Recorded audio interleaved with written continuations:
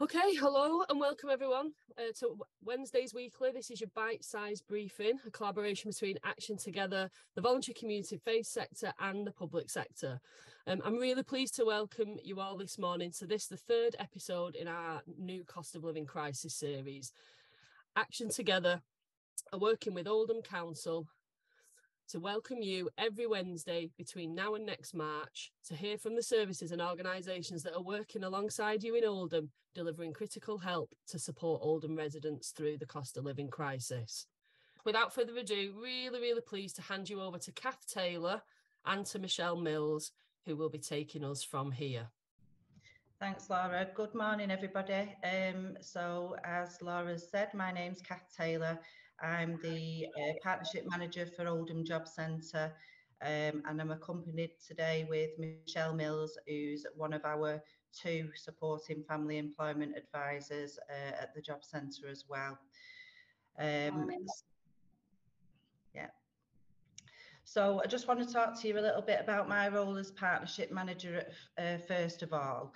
So part of my job role, I work collaboratively internally and externally with stakeholders, building relationships with partners, and it's all in a view to making improvements for our customers. The customer is always at the heart of our business, so anything we can do to bring in improvement measures for customers to move them forward closer to employment, that's what my role is about. I also make sure that there's a single point of contact in place to support our site's complex needs plan. So that's for example, we've just sort of welcomed the Afghan UK arrivals in August 21, and I've implemented a single point of contact for Afghan citizens and the Ukraine citizens in the job centre. So that's just an example, but we do have a single point of contact for every subject. I engage with partners, looking at funding and how we can work together to utilise DWP funding for various initiatives. We have the offer of the flexible support fund that we can support customers with, and this can be anything from childcare support for customers returning to work. It could be bus fares, interview clothing. The list is endless really in terms of what we can do through the flexible support fund, IT digital support as well. I bring partners in to discuss their offer of support. So for example, Changing Futures has been the latest initiative for Oldham, and we're in the process of bringing those support workers into the job centre to discuss their support offer for our work coaches to understand their tailored delivery of support. I work with partners to address gaps and shortfalls in partnership to support customer caseloads. So again, our work coaches work closely to understand their customers on their caseload, what the makeup of those customers are, and how best we can support them through our partnership. Thanks, Lauren. Yeah. So we strive to understand the impact of universal credit on our partnership organisations. So we understand that universal credit is an agile system. It changes all the time. We have lots of updates that come in.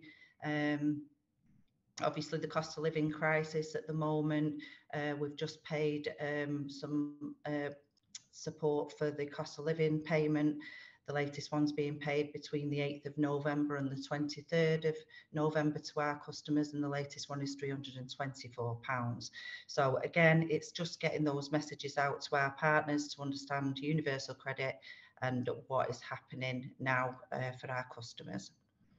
So we're always willing to explore new ways of working. I'm working with a few of our partners at the moment.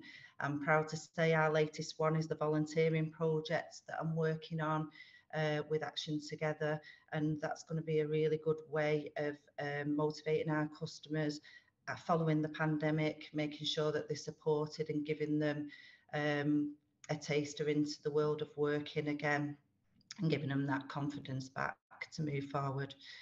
And the last one, which shouldn't really be the last one, is about escalations from partnership organisations. So I work very closely with our landlords, and usually I get queries when things have gone wrong, unfortunately. So I'm always unpicking queries and responding to those issues with a view to putting that right and making sure that the customer is being supported at all times, as well as the partner.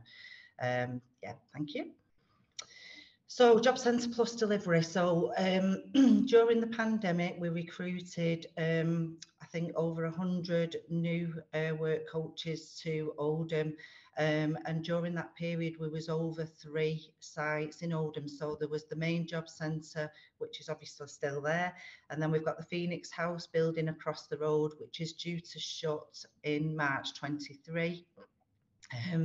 And we've got our temporary pop-up job centre, as they call them, which is our temporary site over at the university site, Oldham University. So Phoenix House, like I said, is closing, and the staff are moving over to the business centre in the next couple of weeks. So Phoenix House will not be utilised by Job Centre from March 23. We've seen co-location sites in 10 of the local authorities, and because we've recruited so many staff, I don't see them sort of reducing in the near future. The priority is our youth unemployed. We recognise that youth in unemployment is quite high at the moment. So obviously we were supporting them originally through the use of Kickstart, but Kickstart has now ended. And Ways to Work has come in. Ways to Work is basically just utilising, I don't know why the light's gone off. Ways to Work is just utilising a raft of provision that's available for our young people. We've never had so much provision that's on offer for our young people. So again, it's working with our partners to support those young people. We have a youth hub in Oldham through Get Oldham Working as well. And we have a youth hub work coach who works out of Get Oldham Working. He's got a fantastic relationship with the staff in the Get Oldham Working collaboratively using that holistic model. We have job centre specialist roles as well that offer a bespoke offer. We have 4 disability employment advisors at Oldham. We have 2 supporting families employment advisors, and Michelle's on the call with me today and she'll talk through her role in a second. We have 4 employment advisors who work really, really closely with employers, generating more opportunity for people, bringing employers in through the use of our monthly jobs fairs that are at the moment at the library. We've had fantastic feedback. The Chief Executive of Oldham Council came to visit our jobs fair back in August 22, and he was amazed at the support that's available for our customers in Oldham. So we're really proud of those jobs fairs. We have 4 youth employment coaches, so they work very, very closely with Oldham aftercare team. And they have a really good relationship supporting those young people who have got chaotic lives, who are disengaging at all times. So they work together to try and engage those young people and try and move them forward. Although it's very challenging, they do try and move them forward as best as they can. And I've just touched on the Youth Hub work coach. So working together with stakeholders, with the jobs fairs, and I attend a lot of strategic planning meetings with a view to improvement measures as well. Okay, so I can't tell you how many work coaches we currently have, but we have lots. I'd say we have probably around, I'll just pick a number out, I reckon of at least 90, and that's probably underselling how many work coaches we do have at Oldham at the moment. And the role of the work coach basically is to support customers moving closer to the labour market. Employment is the aim, the end goal of every customer, but we do recognise that, you know, they're all on their own individual journey, and the work coach's job is to tailor that support to provide whatever it is that customer needs specifically to move forward. And that's why this volunteering opportunity that I'm working with Action Together is going to be absolutely fantastic in supporting that customer's journey to move forward. They are a signposting facility as well. So if the work coach identifies a barrier, they will signpost to the relevant organisation. They help people to access the right appropriate benefits. So if they're not claiming a specific benefit, following discussion, they will support and refer, for example, to PIT, or if the children need DLA, they'll discuss and support where appropriate as well. They will help people to get the support that they need. So again, using financial assistance such as FSF, they do have time-bound appointments, but they do have flexible interventions that they can use. So that could be ranging from a 10-minute appointment to up to a 30-minute appointment, and they can use those appointment times at their discretion. So what to expect from your work coach? So like I said, individual tailored support is what they're looking to do. We're doing a huge thing at the moment where Michelle and her colleague Joanne are upskilling the work coaches to offer in-work benefit calculations for our customers, recognising that they do need to have a good understanding of how much they will be better off in work. So we're doing that big push at the moment, because when a customer knows that they'll be better off in work, it does motivate them to start looking and really wanting to get back into employment. They signpost internally and externally. So again, they'll refer to jobs fairs. They might refer to the Disability Employment Advisor for support. They'll look to the colleagues for case conferencing. So if they've got a particular difficult case, a difficult customer, they're not really sure how to support them, they can use internal colleagues to case conference with them and discuss how best to move that customer forward. Work coaches, you know, we're striving to be non-judgmental. We want honesty. We want customers to open up and be honest and communicate the situation with us. Once we know the full picture of a customer's circumstances, they can support in the most appropriate way, and being prepared to listen is the other thing as well that they do.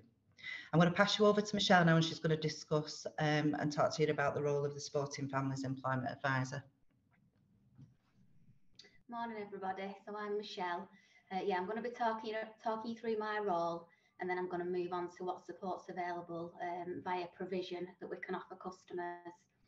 So my role is the Supporting Families Employment Advisor. There's me and Joanne who deliver this role in Oldham, but there is an equivalent in every job centre in the UK. The programme started out as like the Troubled Families programme, which you've probably heard of, that started in David Cameron's government, and it's basically to support vulnerable families, help them to move forward into work, hopefully eventually, or they can be put forward for training to get them more ready for work. So I work in partnership with the local authority, and it's the Family Connect team at Oldham Council, where I receive referrals of families that wanted support. So I provide tailored support to these individuals and families, it is, who have got who are vulnerable and have complex barriers to overcome. I'm work in addition to the work coach, what Cath just talked about, so I can offer more time. So there's no time limit. I can spend as long as necessary with the customer, and my service is voluntary as well. So if they don't attend, there's no consequences. They're flexible. I am based in a job centre, but not full time. I'm more out in the community, so I can meet customers wherever is convenient for them. But most of my interviews are conducted at Positive Steps. So they're used to attending there because the Family Connect teams are based there as well. and it's a nice environment. So I tend to see people in positive steps on a day that's convenient for them. I do case conferencing internally with the job centre work coaches, especially the youth work coaches. I do a case conference with them every 2 weeks, but also externally with the Family Connect teams. So we discuss cases together and how best to support our customers. And also a big part of my role is upskilling partners on welfare reform and policies that are changing. And I've got excellent relationships with all the Family Connect teams. The purpose of the Supporting Families role is to act as a conduit between DWP and the LA. You know, so if there's any issues or anything, I can support with that. So if there's an issue with a customer, I can speak to the work coach and put them in the picture of what's going on with that family.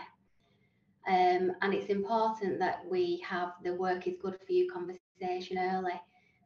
So again, as Cath was saying, you know, making families aware of the benefits of working, not only financially but for the well-being as well. You know, so that's the main purpose of my role. And how I support my customers, it's very similar to what a work coach does, but as I said, I've got more time to spend, and this is just a few of the things that I can offer. So it's advice on the labour market, what jobs are out there, what sectors are the main sectors at the moment, looking at transferable skills that they might have used in a previous job, careers advice, obviously job search support, looking at CVs, interview support, actually applying for jobs. And this is a big one, referrals onto training courses, so getting new skills like IT skills, basic skills, maths and English. And then we have a lot of specialist courses that we can refer to that lead directly into work, such as teacher training, care, which is a massive sector at the moment, and construction.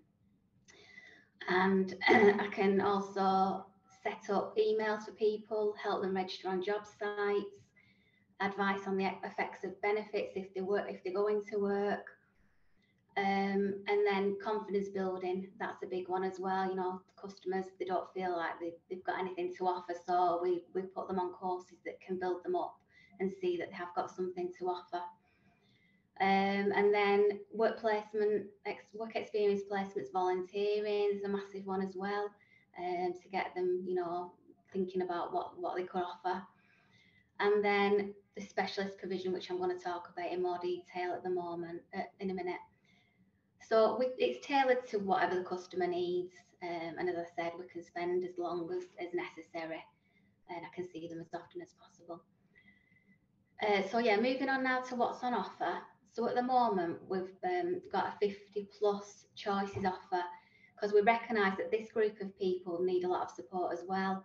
They might be affected by redundancies, and what the 50 plus choices offer is additional work coach time to spend with this is for the work coach to do, just extra time to get them to think about, you know, transferable skills that they might have, because, you know, there's a long time till they retire, so they've got a long working life ahead of them. So it's all about getting them to think what else they could do and what other work they could do. The 50 plus choices offer has been live since May, and we've got a district 50 plus champion, Vicky Boylan, who will talk to employers and educate them on taking on older workers. And as I said, we encourage them to consider like volunteering as well, to identify these transferable skills that they might have. Another thing that we've got is the Work and Health Programme, and this has been available for a number of years, and it's a 15-month programme to get people ready for work, and it's designed for people who have got a health condition or who are long-term unemployed. And the aim is to get them in work within the 15 months, and then they also get an additional 6 months in work support, which is really good, you know, because often people fall out of work, but if they've got the in-work support, we can put things in place and make sure that doesn't happen.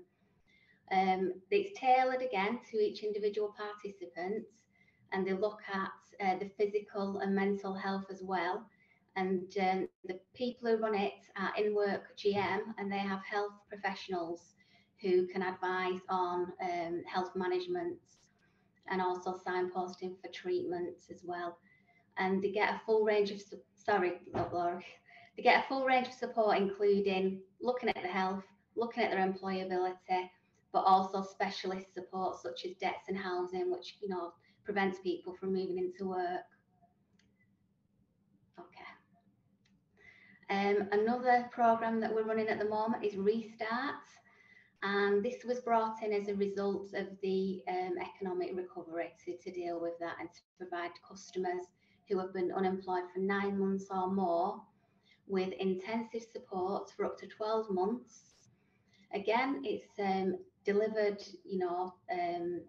tailored to the customer, and it's a mixture of digital and face-to-face support. And this program, we have a lot of close working relationships with the work coaches and the Restart advisors to give the customer the best experience.